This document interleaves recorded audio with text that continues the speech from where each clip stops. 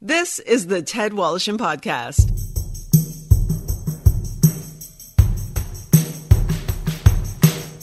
Brought to you by Halenda's, the meat people. Enjoy their award-winning products at selected Metro, Sobeys, Fortino's, and Foodland locations. Halenda's, the way sausage should taste. And Tom's Place. For the finest in men's clothing at unbeatable prices, it's Tom's Place at 190 Baldwin in the heart of Kensington Market. Tom's Place will suit you. And now, here's Ted Wallison.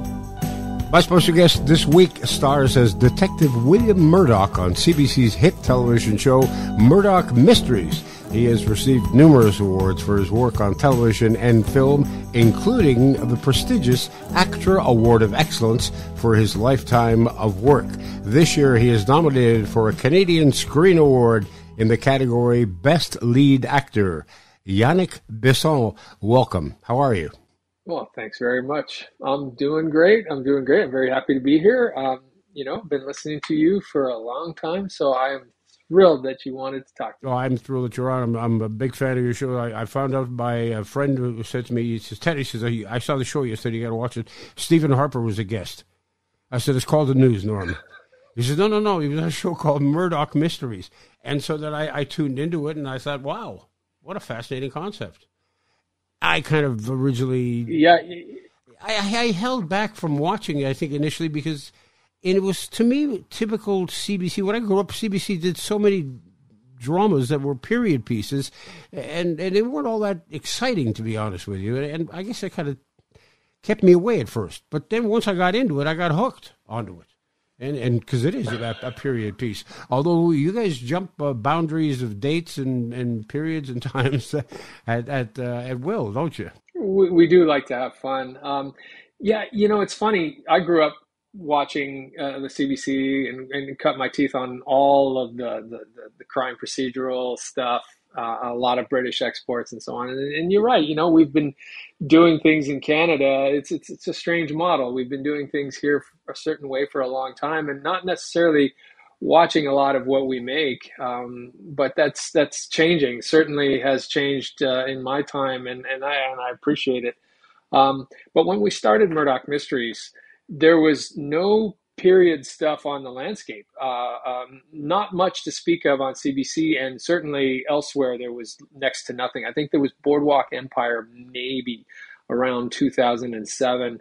So, I didn't hold much hope in my heart that the show would go, very far for very long, regardless of, the things about the script that attracted me. But, here we are 15 seasons in, and we're still at the top. People still watch the show and still want more. So, right on. I mentioned that you had Stephen Harper on when he was the Prime Minister at the time. Whose idea was it to get him on, and how difficult a task was that? Well, to be perfectly honest with you, Ted, that was Stephen's idea. Wow. Because he was a fan of the show. He and his daughter watched the show, and they were fans. They liked the historical aspects. And he actually reached out and said, hey, I've got a story idea for you guys about the beginnings of what we know as the NHL now, and the debate between professionalism and amateur hockey, and whether they should be paid or not. And he's written a lot on the subject. He's actually a hockey historian. And so we kind of said, well, hey, that's a really great idea. How do you feel about maybe doing a turn on the show? And he agreed. And so, through lots of logistics, a lot of hard work by a lot of great people, he showed up one day with full security detail, and there were dogs and motorcycles and helicopters and things like that, and came and filmed. Because, showbiz is dangerous, so you got to have your security. What are some of the other non-actor stars who have appeared on the show? Well, this season, I'm one of my idols, somebody I was really thrilled to meet. And it's, again, a process to sort of pave the way, build the relationship, talk to the right people. But Geddy Lee of Rush does a guest spot this year, which was really special for me. We've kind of met each other over the past few years. We have mutual friends. And so through charity initiatives, we were able to sort of forge a relationship. And his daughter, who's an actor, actually ended up, complete aside, ended up doing a spot on our show as well. And then, that just sort of, I guess, helped further the relationship. And then all of a sudden, there he is. Yeah, that's really cool. What I like about the fact is it is historic in its nature, the program. Some of which you have to think, okay, well, exactly how true is that? I mean, I wouldn't base a thesis on any of the programs that I watch, but it's quite interesting watching some of the inventions take place over time. Exactly whether they're too exact to date or not, I'm not sure. But well, yeah, that's a tough one to sort of nail down specifically. And I think the fact that we do that pretty routinely, Oscar Wilde just happened to be walking through Toronto, things like that.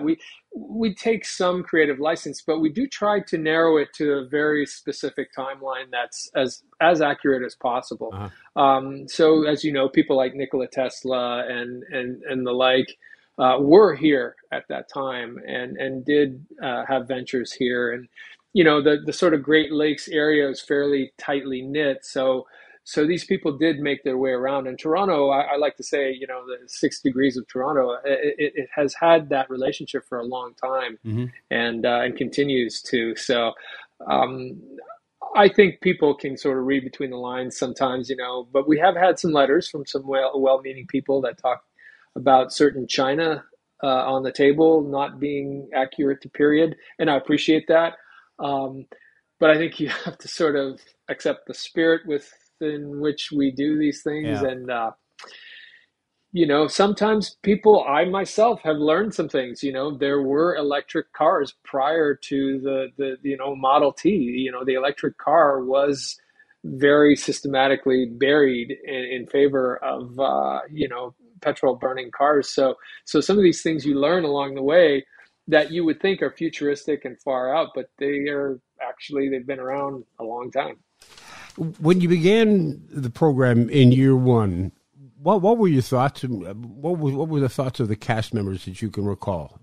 I mean, nobody can predict how well a program is going to do or not doing, but sometimes you have a gut feeling where you think there's something about this that's got it. There's something about this. Did you have one of those? There's something about this in you? Well, we did some work. We read with each other. I can tell you a funny story. During the audition process, it wasn't that easy for me to get the role. The network was considering two of us, the younger version and the older version. And so there was a lot of debate, and there were times where, it was quiet for 2 weeks. I didn't know whether I had the job and so on. And I telephoned my agent, a gentleman named Perry Zemel at the time, and I said, gee, what's going on? He goes, well, you know what, just calm down. They're debating between using a younger Murdoch or an older Murdoch. I said, well, geez, who's this older Murdoch that they're considering? I was the older version. So well, what would the younger version be? 11? What is it, like young Sheldon or something? I don't know, but it was a funny, really humbling experience. So I kind of went into the entire thing just keeping to myself, keeping quiet, and just doing my job, because it very closely, very nearly never was. So I'm, that fact is not lost on me. But the rest of the cast are just, on their own, are stellar. You look at Johnny Harris, who's, got an entirely whole other career that's got nothing to do with us, and we're lucky when we get him. Yeah, it's a terrific cast, and they gel extremely well. Yeah, and that's something you have to fight for. I think just like your family, just like your work environment, you got to really sort of, be willing to sort of take certain things on the chin and take one for the family. And then there are times where you got to have these sit down talks and go, all right, what's going on? And I've always been one to not let these opportunities go by because, things can fester and it can wreck the atmosphere of an otherwise, really terrific opportunity that we have. Mm-hmm. And, 15 years, things happen. People's feelings get hurt. Things get misinterpreted. Anything can happen. And so it's important to just continually forge that relationship, and that, with the producers as well, with the network also, and anybody in between. Is just you really can't take it for granted, and you have to, make it work. Do you ever worry that you're ever going to get to a point where somebody walks in and there's the jump of the shark script, as they say? Oh yeah, definitely. And for people who don't know what that means, that harkens back to an old Happy Days episode where he literally jumped a shark in a pool, and from there the credibility of the show just went downhill. Yeah, the Fonz. They were going for ratings, and they did a carryover to the next week of the Fonz jumping his motorcycle over a pond with a shark in it, and it just it didn't. Yeah. What were they thinking? Yeah. Well, we have some pretty crazy story ideas, some pretty zany stuff. Paul Aiken, one of our writers, who's an executive producer as well, he's been with us the entire ride, and his scripts are known for being outlandish. Yeah. But we've sewn that in from the beginning, that fantastical aspect to the show. So we are expected to push those boundaries. And it's expected from us from time to time to ask those questions of things that we don't really know the answer to this day, but they're universal themes that people ask themselves about. And did this happen? And the pharaohs and the Egyptians and all the different mystical, neat stuff. The people who lived, the subterranean people, that was a big thing at the turn of the century. Yeah. Victorian era, people believed there were men living underground. There were the Martians. There was a fascination with Martians. There was a fascination with robots, automatons, and steam-powered robots that would possibly take over our work duties and things like that. So, how long do you think the show can go? How long would you like it to go? I've said many times, Ted, that the show wouldn't end on my decision, as long as the caliber of the scripts continues to be as great as it has been. I wouldn't stand in the way. It's a once in a lifetime opportunity. Mm-hmm. I've done a lot of different shows. I've worked with thousands of people. I've worked with Academy Award winners. I've worked with Frank Sinatra. I would be happy to do any number of other projects in my life. But man, this kind of opportunity is a once in a career opportunity. And I get to do so many things. I get to direct now. That has been a love for me. I'm finally doing the part of showbiz that I enjoy the most, which is that sort of quarterbacking, collaborative team thing that directing is. You pull ideas from everybody plays to their strengths, and you just sort of work within certain parameters, and you got to be creative. That taxes me, or I shouldn't say taxes me, but it forces me to sort of fire on so many more cylinders, and I just love it.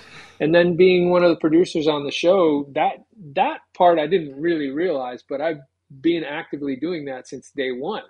I've been sticking to the mission. And so whenever somebody says, that's okay, I say, no, hold on a second. We're in Victoria era, Toronto, New England, as it were.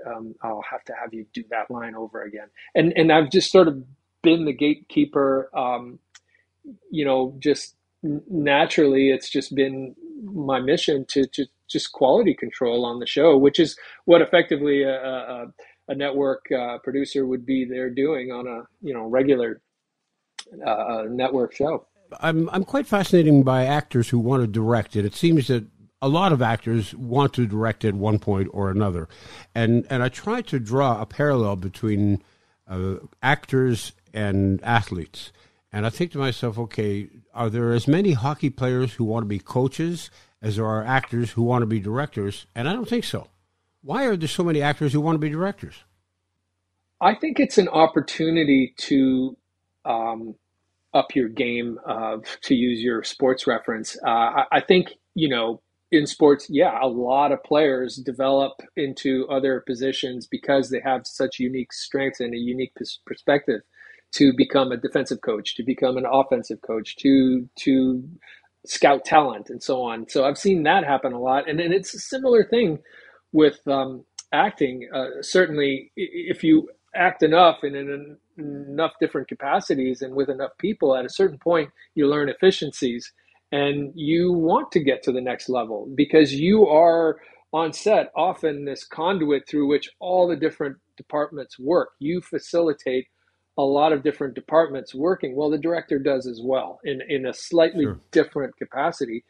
That's really what you do. You facilitate all the different departments coming together and creating this one thing right to the very end. And so I can see that being attractive for a lot of actors, but at the same time, I know a lot of actors who are just absolutely not interested.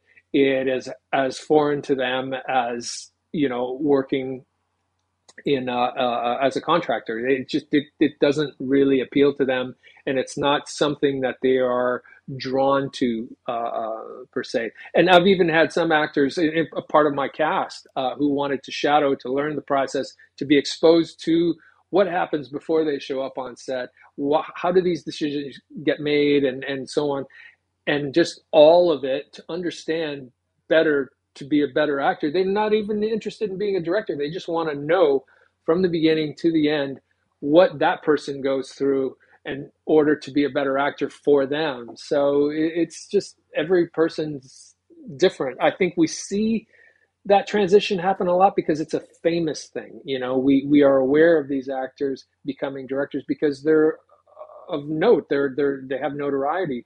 But you may not hear as much about people who move through departments in different corporate structures and they become the head, the Bezos or whoever of their company eventually. If you could only do one or the other, that would be act or direct. And if you had to choose, could you choose, and which would you choose? I would choose to direct, absolutely.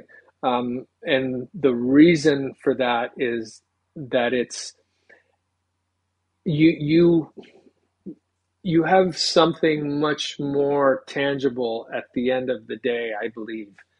Even though it's the exact same thing, it's a piece of film or a tape or a digital file of something. It's the exact same thing. You have contributed in every scene instead of just some of the scenes and just one side of the camera of that scene. And you just have that much more of a tangible sort of end result. And that's been the thing I've struggled with as a performer since the beginning. Is it's sort of it doesn't gratify as much as building something out of wood or metal or something like that. And I've done a lot of that. It's less of a tangible result. And so directing is like, I made that. I did this and this, and this bad thing happened, and we ended up with that. And once you've directed a couple of times, do you find that you have a tendency to, while you're working on a scene with an actor, start suggesting maybe do this, maybe do that? As opposed to just acting in the scene, all of a sudden you become an actor / director at the same time? Or do you try to compartmentalize those things? That's tough. That's difficult. Because, there are some boundaries, in a sense. There are boundaries in the acting world that, it's not always cool for an actor, whether it's the lead actor or any actor, to tell another actor, hey, I think you should do this. There are times where I do jump in, and it's for several reasons, and I have to be cautious because, I don't want to be that asshole lead actor telling me what to do on his show. I know. That's Yeah. That's a difficult thing. It's dicey. So you really, I really have to respect the artist and respect that there's a chain, there's an order, there's a decorum of sorts. There's a way that things are done, and that is generally through the director. And I have to respect that person's role in the thing as well. Yeah. But then there are also times where it's like, we reach a certain comfort level, and I can say to somebody, whatever it may be. And oftentimes it's just an issue of quality control. It's like, hey, you haven't been here before. You might want to keep this in mind. But, I'm loath to give somebody a line reading or to get too specific, even though I have in the past and people have been pretty gracious. Generally speaking, I have to build that up. I have to build that relationship up. Otherwise, it could come off the wrong way. Sure. And it's just an issue of like, I'm just trying to you instinctively just, here's the quickest result to what I think would be best for you. We're doing this scene. It's probably going to end up on your actor demo reel. Don't forget to pick up this little nuance here. And it's just a suggestion. Right. And most people are great. More of the Ted Wallison podcast after this. Hey, let me take a moment to tell you about my friends at Helenda's. They are the meat people. I've been a fan of their products for years now, and without a doubt, they make some of the best sausage in Ontario. They are multiple award winners, having captured the Ontario's finest meat competition's coveted Award of Excellence on 3 occasions, in addition to dozens of individual product awards. Helenda's has also received the Grand Champion ribbon at the past 2 Royal Winter Fair's ready-to-eat meat snack competitions. So whether you're preparing a charcuterie board or a full-blown sit-down dinner for your friends or family, you'll find Helenda's award-winning products at fine meat shops throughout the province, now including selected Metro, Sobeys, Fortino's, and Foodland stores, along with their 7 Helenda's locations. Their barbecued kielbasa is my favorite. On a fresh bun with horseradish, it is out of this world. But don't just take my word for it. Judge for yourself. On your barbecue, in your kitchen, or straight from the refrigerator. Helenda's, the way sausage should taste.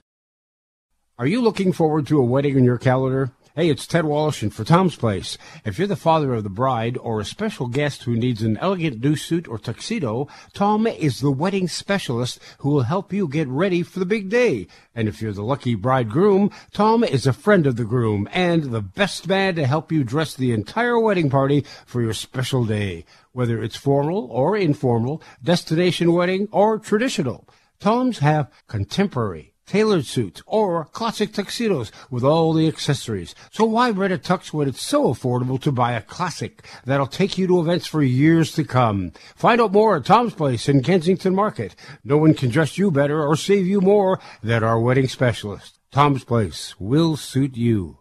Now back to Ted and his guest. I'm speaking today with actor Yannick Bisson. Do they ever give you a break when they pull you over speeding? I have. I have been pulled over a couple of times, and the traffic stops ended up being a lot longer than I remember when I was younger. Yeah. And then afterwards, I think to myself, well, gee, that was actually really nice. And now that I think about it, I think they may have recognized me because we had a long chat and I left without a ticket. So maybe, but they were pretty cool about it. I will say that. Nobody outright says, hey, you're that guy. No. And they're doing a job, and I appreciate the job that they're doing. And anytime I've been pulled over, it was for a reason. So, I have to sort of keep my mouth shut. And if they want to chat, great, fine. I mean, you don't keep like a back seat filled with Murdoch Mysteries merchandiser you can pass out every time you're in trouble? Can you imagine? Yeah, really. Can you imagine? Hey, listen, how would you like a hat? Yeah. Want to swap badges? Oh, boy. You must have had times because the show has to be a lot of fun to do because, as I mentioned, the cast gels so well. So it just seems to me like there's got to be days where you go on set and you think, man, this is going to be a lot of fun and this is going to be great. And subsequently, there must be opportunities that arise where suddenly something happens that you weren't planning on it and you think, damn, that's good, keep it in. Does that happen? Oh, yeah. I think you have to actively cultivate that vibe that you're talking about. You have to actively. It's got to be fun, and oftentimes, it starts at the top. I know that a lot of mood on set uh, um, begins with the lead performer, because I've been on many sets where the lead performer they were not pleasant people, and so there's a certain tone that a set will take when those people are around, and that's not lost on me. And so I've tried to always keep the tone of our set very upbeat and positive, and an opportunity for people to be creative, to give ideas, because my idea is not always the best, and that's the bottom line. Right. So some things do happen, like you said, organically, and it's like, great. Yeah. That's what we're here for. Yeah. We're here for those great ideas that come from wherever and whomever, and then we keep it, and there it is. It's in the show, and you watch, and that's why when I watch Murdoch Mysteries, I laugh my ass off, and nobody knows why, because I remember all of those things. I remember what that day was all about, and why that particular thing stayed in the movie, and how it came to be, and what we were laughing about at the time, or trying to keep a straight face during a certain scene. And so it's always pleasant, and that's really why I've been there for as long as I have, and I think a lot of other people as well. Well, can you give me an example of something of a situation that happened that took everybody by surprise, that somehow got left in the show that wasn't originally supposed to be there? Okay, so there is a scene, and I don't know what season it was from, but it was the Murdoch, Dr. Ogden and William Murdoch hire Frank Lloyd Wright to design their new home. Of course, and who Murdoch. else? Yes, right. And Murdoch is very leery of this young startup, and everyone is very critical about these houses with no walls and no rooms. It's all just open, and it's just a complete disaster. But Murdoch insists on doing one personal touch, and that is a what's effectively a microwave oven, but it's a Murdochian potato cooking room. So it's this huge contraption, All right. And of course, somebody gets stuffed in there, and the thing turned on, and they get murdered at the presentation of the house, and off we go, Yeah. right? So we were there the day that we have to discover this. We're filming, and there's a crowd of people milling around inside the Murdoch home, and all of our lead characters run from one place where they've just heard the sound and the scream. They run, and they open the potato cooking thing, and the camera was sitting behind with an open sort of slot looking at us once the sort of door opens. And what they had done is they had preset all kinds of blood and meat and slime and all this stuff, and we didn't know. So we come running around and open the door, and we all burst out laughing. It was so completely heinous and disgusting, and it was just too far beyond, and we all laughed our asses off. So we immediately had to do it again. But the take that stayed in there, you can see all four of us are actually stifling a huge amount of laughter, but they cut it really fast, so you can't tell. But that take stayed in. Yeah, that's great. I figured that much because it seems like you all get along so well. I mean, I've worked at places where people have gotten along really well, but it's not every day, obviously. But for the most part, yeah. it's a good set, and you don't hear these ugly rumors and where people are yelling and banging each other's heads like you do on other television shows, which is fortunate. But then again, we're Canadian; we're a lot more polite. We're all much nicer to each other. But I'd like to see somewhere down. The fact that you've gone into the past. With some of the characters that you have, Alexander Graham Bell, we mentioned, a number of Tesla. But I'd like to see a future episode where it's reversed, where suddenly, like, the family from Schitt's Creek shows up. Oh gosh, yeah. I mean, we've done some stuff like that where we had Arlene Dickinson come in and be a very smart, financial savvy person. Yeah. We've had a lot of great people come in and be a version of Yeah. themselves in essence, or of what they're famous Yeah. for. And that's a lot of fun. Actually, Colin Mockery plays an arch villain at this in our show, and He's great. he's this very sweet, great, hilarious comedian Yeah. guy. But for him to be this sort of arch villain has been, Yeah. I think he enjoys it, and we certainly have been enjoying it. I mean, and he's just so fantastic to have around. I ended up directing a movie, and so I hired him for the movie. Him and his wife Deb McCabe, which you probably know as well. Yep. McGrath, excuse me, Deb McGrath, and it was a treat. It was so awesome, and that's really what it's about. It's just having all these great people that you love and respect and get along with, and make shows so that it's a good time, not a grind. Now, you're doing commercials for Intact, which is an automobile insurance company, and they're actually really well done commercials. Most people are not fans of commercials, so you better do it well, otherwise people are going to be really turning against you. But they're done well, and I thought to myself the first couple of times I saw them, I thought, for Yannick, this must be a good thing because it gives him a chance to step outside of the character, so that people don't immediately think that this is the only character that exists inside that particular body, because actors can get stereotyped in to the point where it paralyzes their future careers, where people can't see anything but Detective Murdoch, and you don't want that. Yeah, you nailed it there, Ted. That's absolutely true. What I spend my days doing is actively looking for work that is different from Murdoch. Yeah. And by that I mean in format and in character and performance and so on. So I'm really glad that things went the way they did with Intact Insurance, who are terrific people. The agency, the representatives from the company are just terrific. And yeah, I get to do some lighthearted stuff, some comedy, some off the cuff stuff, and we improvise sometimes. Some of those taglines that have been ended up in the commercial were stuff that was that I improvised.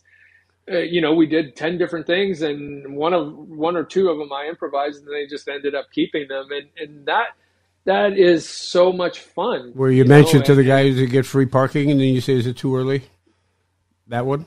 Too soon? Too soon? Yeah. Too soon? Yeah. That one wasn't mine. Okay. That one wasn't mine. But it was fun to do that one, and we shot underneath in the parking underneath the Olympic Stadium, which was freezing cold, but it was an interesting spot. And yeah, all of the other stuff that I do is really to either contrast or complement what I do with Murdoch, and to be as different as possible because of that. I can be very straight-laced on that show, and it is of a certain part of the spectrum, and deliberately tight to the vest and deliberately proper for the period, for the character. Yeah. And that's kind of his superpower a little bit, don't show too much, so that when I do show something, it has more impact, and I leave room for everybody else to sort of play all the colors, and I'm the through line in a sense.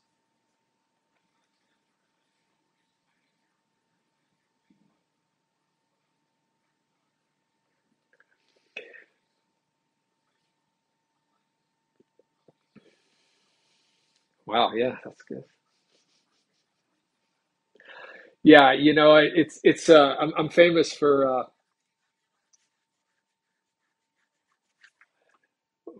sure.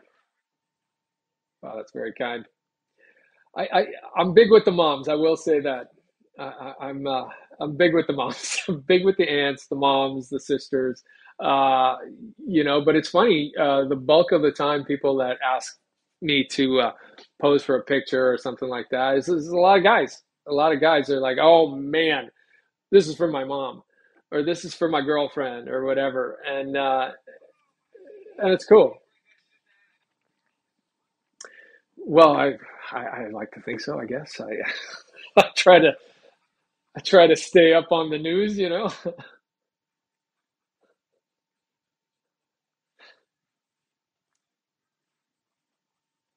I am. Yep.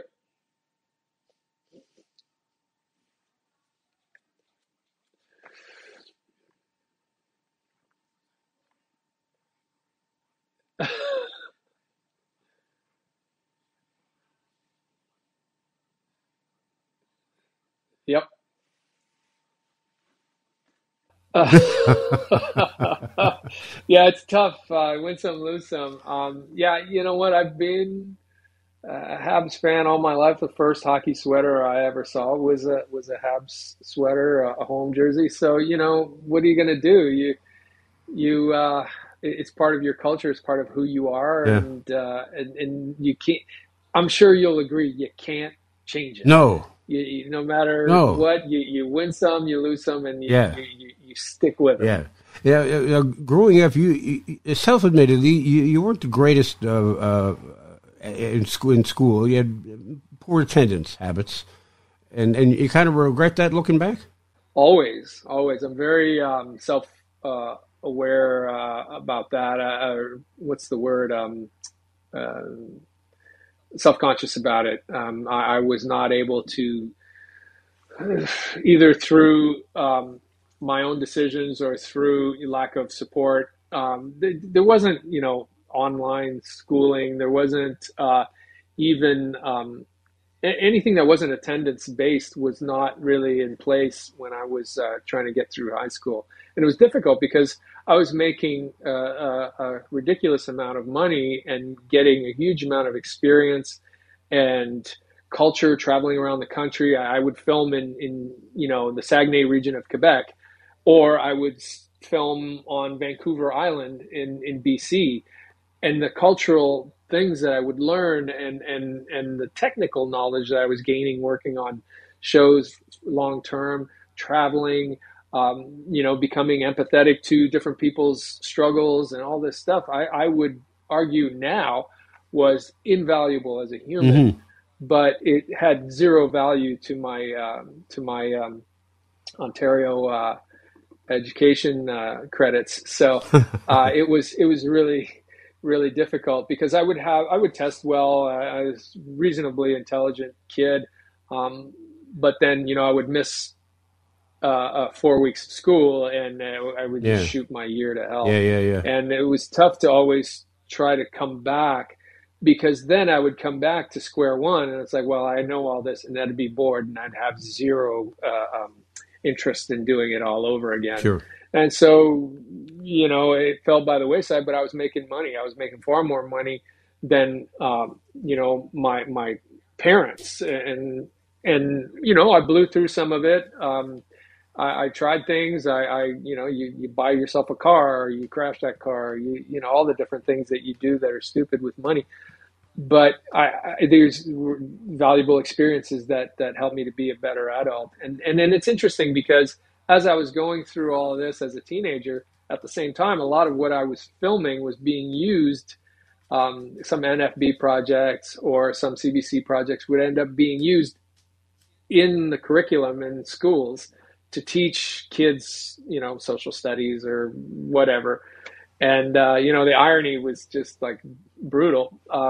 But there it is. So now, I have people that come up to me and say, I love your show, I love your stuff. The first thing I ever saw was when I was in junior high. Your series, Brothers by Choice was on, and then I have to kind of smile and think about how embarrassed I am that I didn't make it through high school. Yeah, but, and you married at a young age. You were like what, 21 or something? That's almost like a Murdoch era marriage. Yeah, we were exactly right. We were very young. Chantel and I met actually the first time we were 15, and I was smitten, but she was dating other somebody else for a long time. And then we had a chance meeting a number of years later, and she agreed to go out with me, and I never let her go. I didn't even let her go home. She's been with me ever since. That's great. That's great. You're an avid cyclist? I am. Keeps me young, keeps me fit. And what I like about it is a lot of the tinkering aspect of it. There's a lot of social aspect of it, health, adrenaline, and then also there's travel associated with it. You know, like some people take their golf clubs, I take my bike. Mm-hmm. Is that the place where Yannick goes when Yannick needs to break away from the world and just think to himself for a while? Yeah, definitely out into nature, out into the forest, and the bike is optional, but definitely more often than not, I'll take my bike with me, and that just sends me off into that place, you know, that place when I was little, the Rosebud moment. Yeah. For me is that, you know, and then I regroup and get back in touch with the things that you know, make me, and then I'm ready to go again.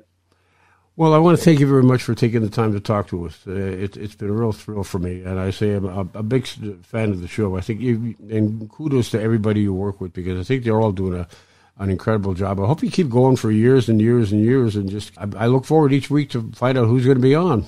To me, it's that's great. You know, and so thank you so much for having me, Ted. I really appreciate it. From your lips to God's ears. I mean, I'll keep doing this until till I can't anymore.